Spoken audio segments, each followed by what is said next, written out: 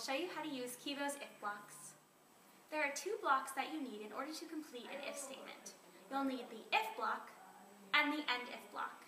This works in the same way as our repeat blocks. And in a previous video we talked about how it could be explained like a sandwich. So we have our if sandwich right here with the if block and the end if block.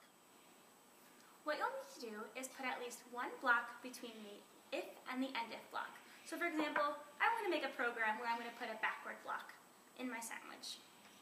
After that, you'll need to decide which sensor you'd like to use. If you'd like to use the light sensor, you'll need the light and the dark parameters. If you'd like to use the distance sensor, you'll need the far or the near parameter. So how is this done? I've created a program here that I'm going to use with my distance sensor, and I'm going to place that right here on the robot. So in my program, I want my robot to go backwards if the distance sensor senses that something is near.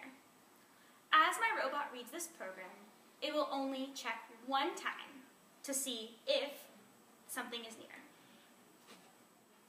If in this moment it does not sense that something is near, it will skip the if loop and go straight to shaking.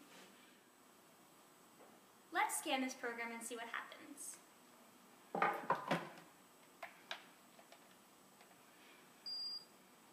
So now let's see the program run. When I press the button this time, I'm not going to put my hand in front of the sensor. You'll notice that KIBO shook.